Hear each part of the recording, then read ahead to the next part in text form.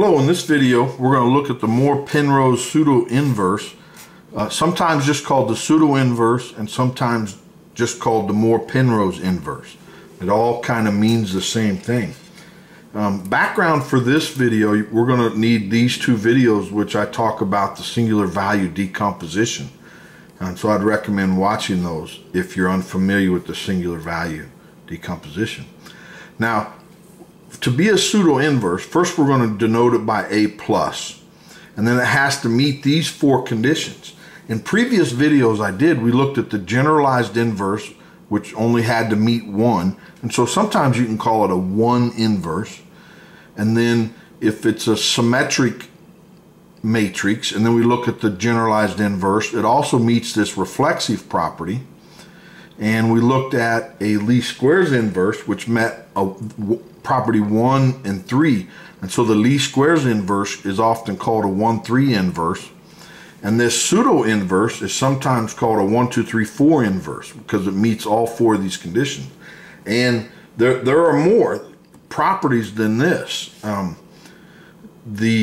so they just keep inventing more properties, and they call it like a 1-2-5 inverse, and they have different properties and names and etc. But here we're going to look at the pseudo-inverse, or the Moore-Penrose inverse.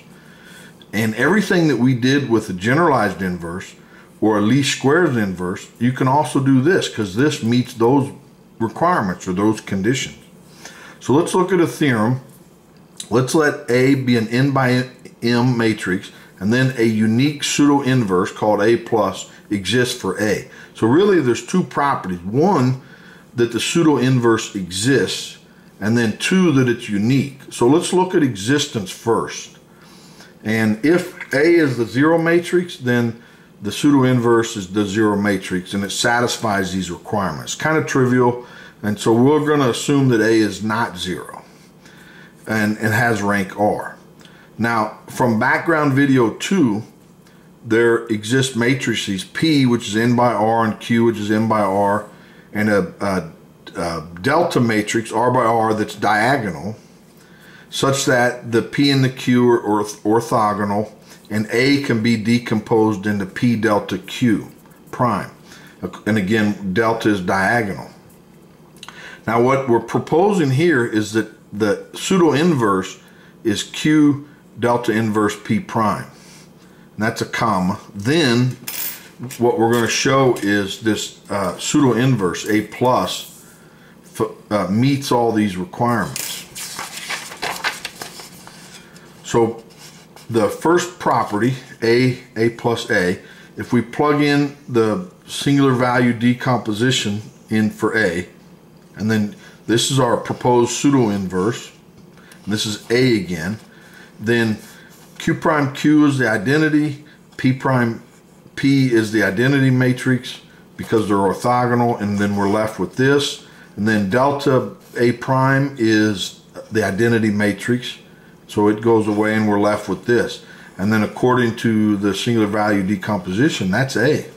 So property 1 holds. Now property 2, we're going to look at A+, A+.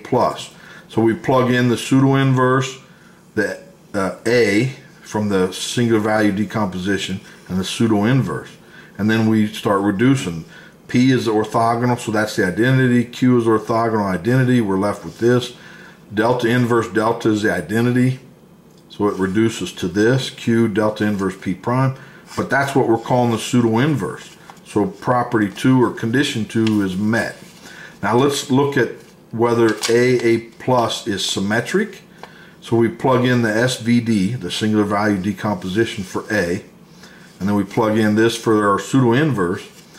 Q prime Q is identity, delta inverse the identity, and we're left with P prime. But this is symmetric. If you take the transpose of this, you get it back. And so if this is equal to a symmetric matrix, well then it must be symmetric. So condition 3 holds. Now A+, we plug in our pseudo-inverse, our SVD for A, and then we reduce. This is the identity, delta inverse delta is the identity, we're left with Q prime, which is symmetric itself. And so that implies that A plus A is also symmetric. So therefore, our proposed pseudo-inverse Q delta inverse P prime is a pseudo-inverse. So one does exist. And so / we've proved one part or component of this theorem. Next, we need to prove uniqueness, that if you have two pseudo-inverses for the same matrix, then those pseudo-inverses equal.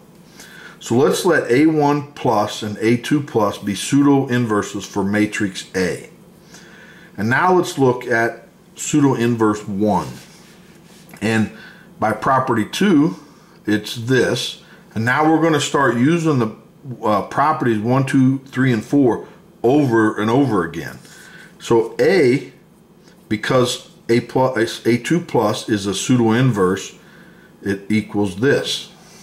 Now, these two matrices, this matrix product and this matrix products are symmetric, by property 3, and actually we just proved it. We can take the transpose of it and it doesn't change it. Now we can distribute that transpose, and then you have to reverse the order of the matrices, and then we get this. And then of course the A1 plus comes down. Now here we have A1 in plus, A1 inverse A. So this right here is just A transpose, and that's what this is. And these two matrices just carry over. Now we can take that transpose out, and then we're left with A2 plus transpose, but then that's a symmetric matrix, so we just get this back.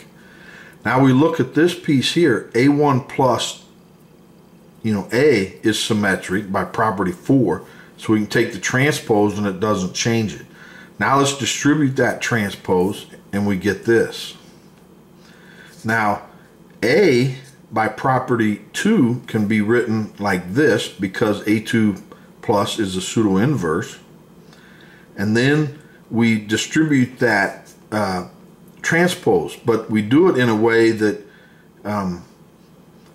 we keep these two together and then that, and so that's why it's A2 plus transpose A transpose.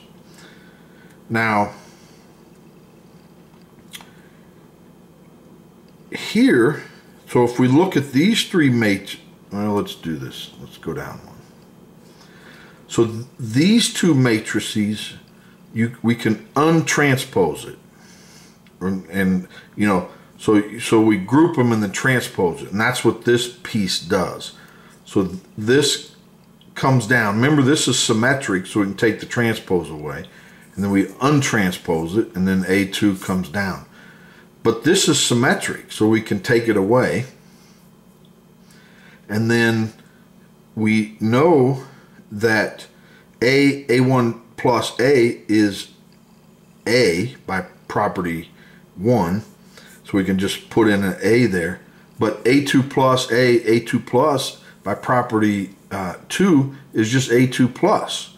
So actually we've just shown that these two pseudo-inverses are equal. So any two pseudo-inverses for the same matrix is unique.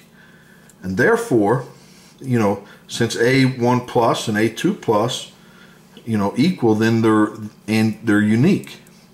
And so that we've shown that. Well, that's all I have for today. Hopefully you enjoyed that. I sure did.